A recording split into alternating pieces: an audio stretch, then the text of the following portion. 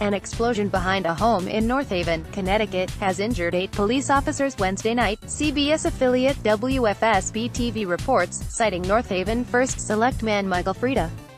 None of the injuries appeared to be life-threatening, Frieda said. A large fire was also burning early into Thursday morning. North Haven police said they were investigating a domestic violence incident around 7 p.m. Wednesday that led to a barricaded individual and prompted a SWAT team response.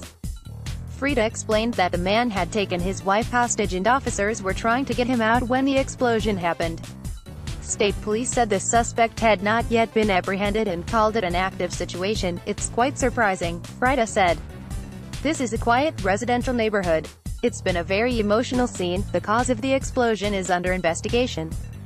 A look at a home explosion in Connecticut on Wednesday, May 2, 2018, WFSB-TV reporter Matthew Campbell wrote that the suspect was still inside the home, but the wife was able to escape after being held for 4 days.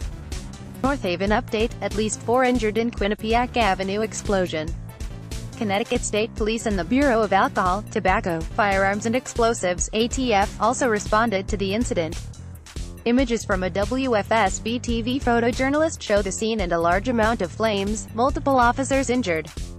"I saw about 4 police officers being put into ambulances with possible injuries. Now being told to take shelter. Fire is still burning. 2 males being taken away in handcuffs. It's unclear what their connection is to the explosion. It was the explosion, then we heard all the, oh my god, all the ambulances and fire engines. The noise from all the emergency vehicles was unbelievable," she told the AP. "It's a shock. Nothing ever happens like this in North Haven." WFSB-TV reports that electricity to the area was turned off by police, resulting in 174 customers without power. North Haven is located just outside of New Haven and about 30 miles south of Connecticut's capital, Hartford.